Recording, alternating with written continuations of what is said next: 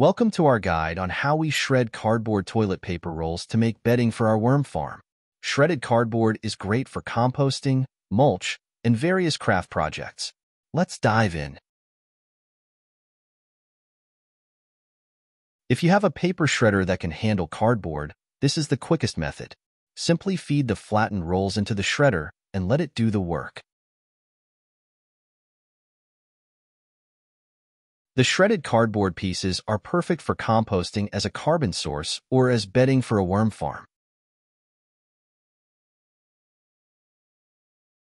I'm using a 16-sheet shredder, which works well for this.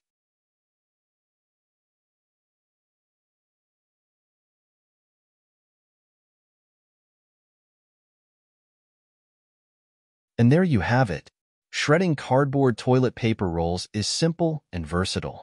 Whether you're composting, gardening, or crafting, this is a great way to recycle. Thanks for watching.